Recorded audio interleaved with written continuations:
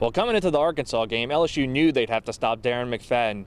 Well, LSU failed to do this. Not only did McFadden gain over 200 yards and 3 rushing touchdowns, but he showed his versatility by adding one through the air. Everyone knows going into the game he was a really good athlete and a great player, and he stepped up and made some plays when it was time. We had some chances to get him, and we missed him. He capitalized on the opportunity.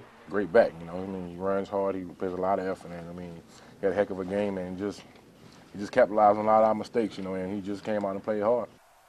McFadden had a remarkable 289 all-purpose yards against a number 2 ranked LSU defense. With this dominant performance, McFadden showed why he's a Heisman frontrunner. Well, certainly he had a Heisman performance. He's got the great combination of power and speed, and if he's not a first player at the position taken, I'll be surprised. He's a phenom. He's a hybrid. The guy is 6'2", 220 pounds. He runs maybe a 4.34, 240, and he's just a great athlete. He does a really good job of playing behind his pads and running behind his pads and reading his blocker. So, he came in and he did what he was supposed to do. And that was get the victory. For News Channel 5 Sports, I'm Jeremy Lee.